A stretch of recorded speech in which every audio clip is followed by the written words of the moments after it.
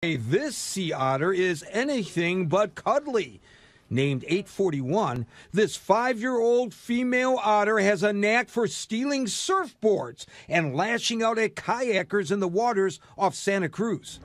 Oh my God. 841's unruly behavior has been ongoing for several weeks, and because she's showing signs of aggression, environmentalists are warning people to stay clear. The potential risk to both the animal as well as the public that we needed to attempt to actually capture her. 841 was born in captivity and released into the wild back in 2020, and while she's been tagged and given a radio transmitter, animal experts haven't been successful in catching her.